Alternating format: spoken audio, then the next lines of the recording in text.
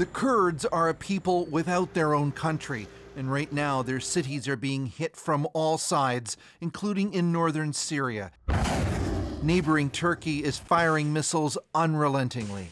Payback, it claims, for deadly attacks, including a bombing in Istanbul on November 13th, even though there's no firm proof Kurdish groups were behind it.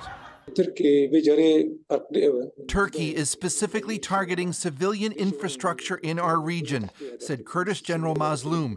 In an interview with CBC News, he pleaded with Canada to pressure its NATO ally Turkey to stop.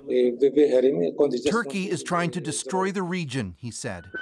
Turkey claims Kurdish militias in Syria fired at them. President Recep Tayyip Erdogan has warned he's poised to expand the conflict with a ground attack.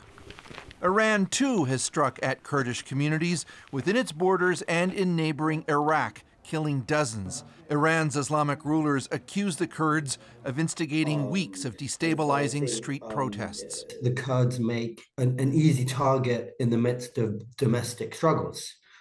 So for both the Turkish government and for the Iranian government, there's a certain helpfulness in being able to channel public attention, resources against this external threat. But NATO's leadership needs Erdogan's approval to add new members, Sweden and Finland. And Turkey is also a crucial Western partner countering Russia's war on Ukraine, which explains why Kurdish leaders are desperate for support. Concessions to Turkey should not be made at the cost of our people's blood, he said. The Kurds were valuable allies fighting the Islamic State. Many feel their Western partners deserted them in 2019 to placate Turkey, and that they may be abandoned again. Chris Brown, CBC News, London.